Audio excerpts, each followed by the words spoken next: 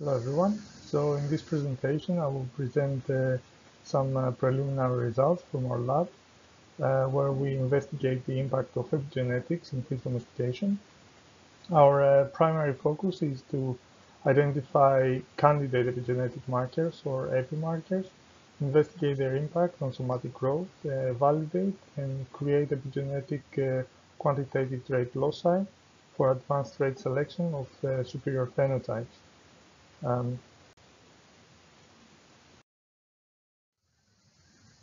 For several decades, aquaculture industry has heavily invested in breeding programs designed for optimal trait selection and genetically improved breeds. However, genetic changes can be detected after several generations under captivity. Here, we investigate the impact of epigenetics and particularly DNA hydroxymethylation during the early stages of fish domestication.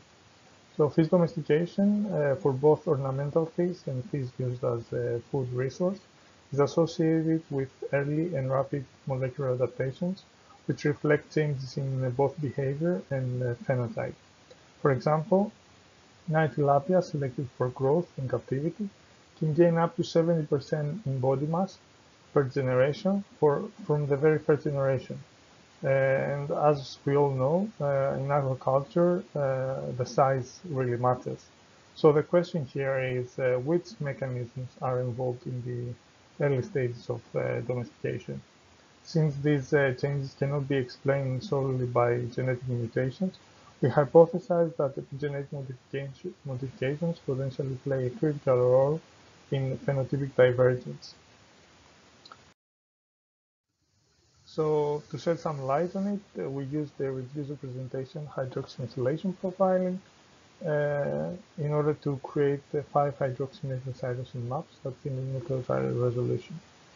5-hydroxymethylcytosine is an oxidative derivative of 5-methylcytosine, as you can see here with red. And here you can see the hydroxymethylcytosine.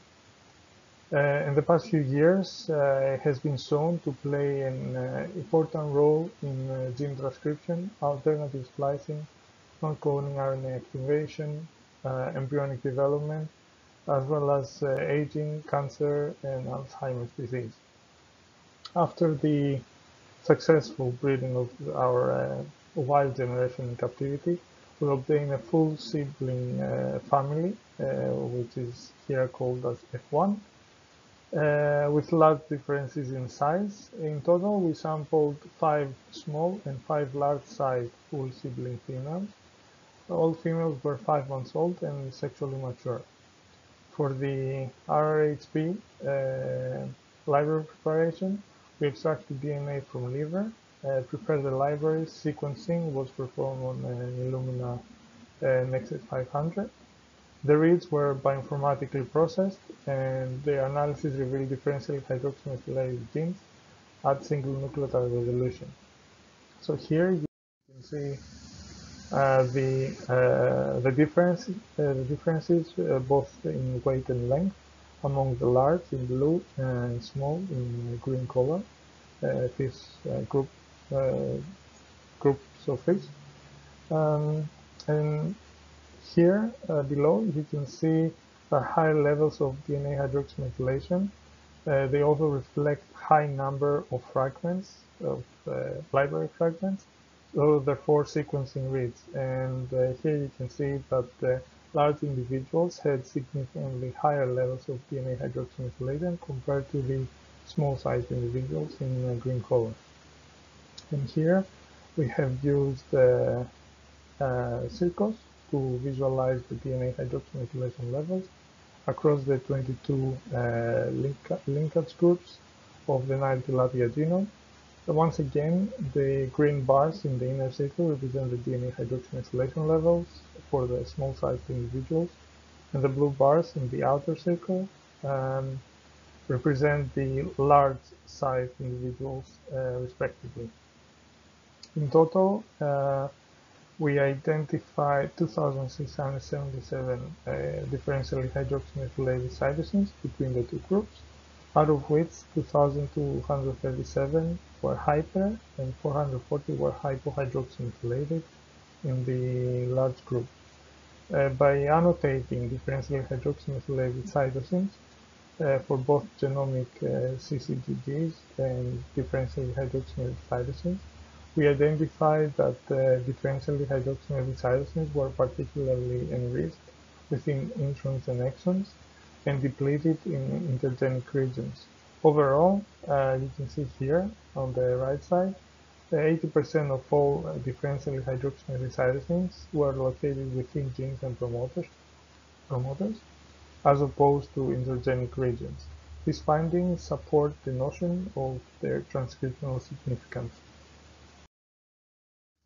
So here, over 80 differentially hydroxymethylated genes were both directly and indirectly associated with somatic growth. Cake analysis revealed several pathways also directly associated to growth, such as the PI3K signaling pathway, which is involved in cell growth, glucose metabolism, cell survival and progression, as well as the protein digestion and absorption, focal adhesion, and regulation of actin cytoskeleton pathways.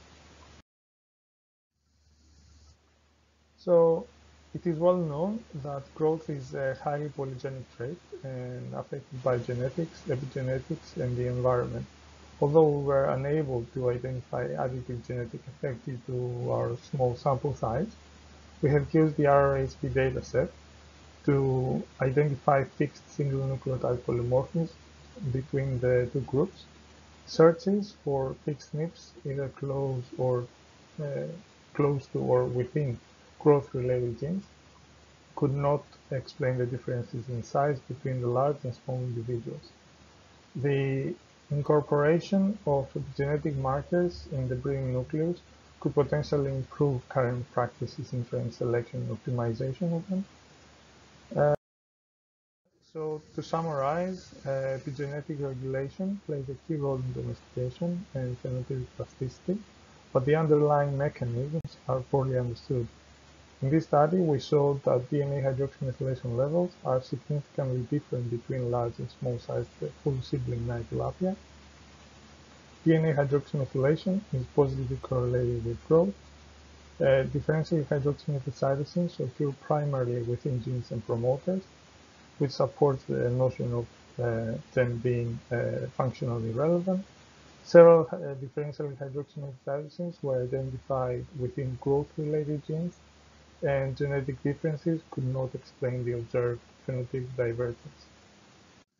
Thank you very much for your attention, and if you have any questions, please don't hesitate to either contact me at the email you see here or at the conference here below. Thank you.